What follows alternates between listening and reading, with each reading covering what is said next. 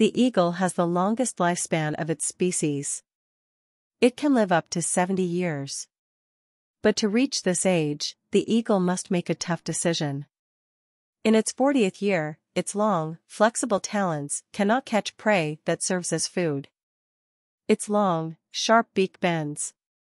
Its old and heavy wings, and because of their thick feathers, it sticks to its chest and makes it difficult to fly.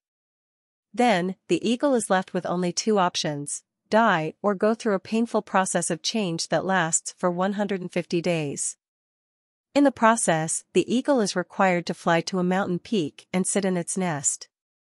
There the eagle knocks its beak on a rock until it plucks it out. Then the eagle will wait for a new beak to grow back, and then it will pluck out its talons.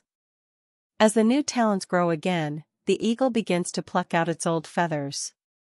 After 5 months, the eagle makes the famous flight of reincarnation and lives another 30 years. Why is change needed?